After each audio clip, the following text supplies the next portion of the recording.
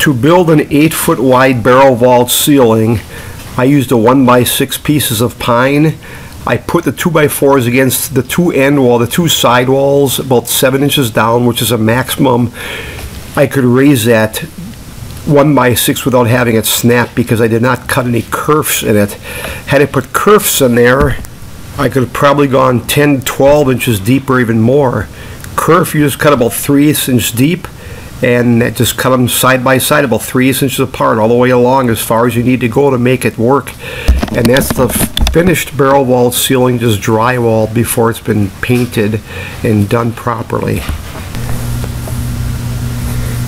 And here are a couple finished pictures of the barrel vault ceiling.